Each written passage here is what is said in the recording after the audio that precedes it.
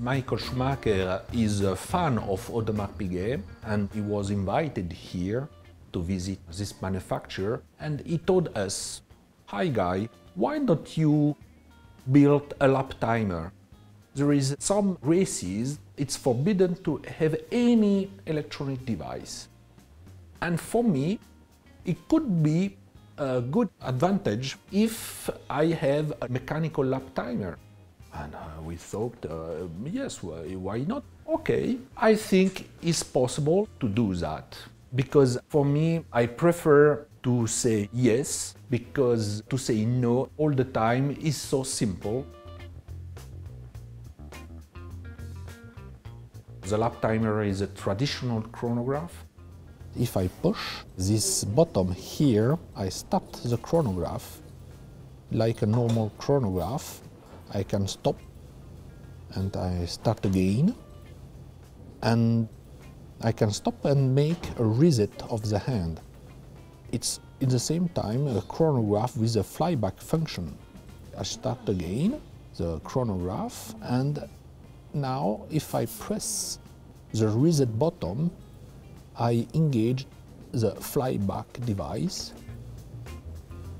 When I start the chronograph, I start the chronometry, and when I push the Laptimer, I stop just one wheel, that means one hand, and I make a flyback with just one hand.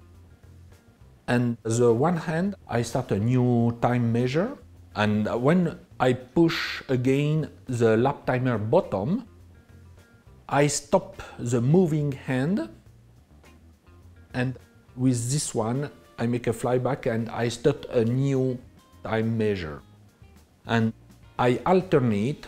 Each time I push the Laptimer button, I stop a chronometer and I launch a new one. I have here at 9 a second hand, and at 3 o'clock a minute counter for the chronograph. We have a traditional wheel to engage or disengage the chronograph. It's an oscillating wheel. Now is disengaged, now is engaged. In this way we avoid the jumping hand when we start the chronograph. There is 3 column wheel. There is a column wheel to activate the chronograph.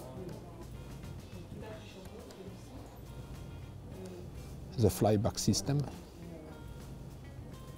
One here and one in a dial side. When I push this button, 2 column wheel turn in the same time to organize the Laptimer system.